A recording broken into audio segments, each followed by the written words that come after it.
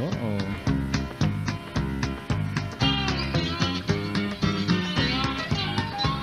Excuses, excuses, you hear them every day. Now the devil, he'll supply them. If from church you'll stay away. When people come to know the Lord, the devil always loses.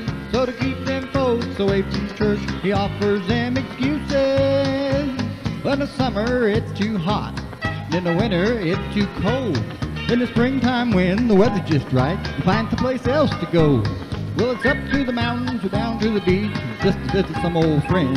Or just stay at home and kind of relax and hope some kinfolks drop in. Well, the church benches are too hard, that choir sings way too loud. Well, you know how nervous you get when you're sitting in a great big crowd. Well, the doctor told you better watch them crowds, they'll set you back. But you go out to that old ball game, 'cause you say it helps you to relax. Well, a headache Sunday morning and a backache Sunday night. By work time Monday morning, well, you're feeling quite all right. One of the children has a cold, pneumonia, do you suppose? Why, the whole family had to stay at home just to blow that poor kid's nose. Excuses, excuses, you hear them every day. Now the devil, he'll supply them. If the church, you'll stay away.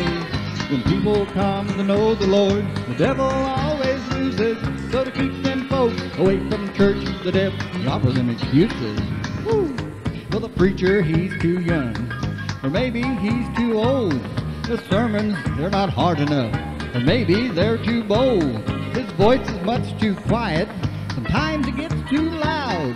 He needs to have more dignity, or else he's way too proud. Well, the sermons, they're too long, or maybe they're too short. He ought to preach the word with dignity instead of stomp and snort. Well, that preacher we have must be the world's most stuck-up man. One of the ladies told me the other day, why, he didn't even shake my hand. Excuses, excuses, you hear them every day.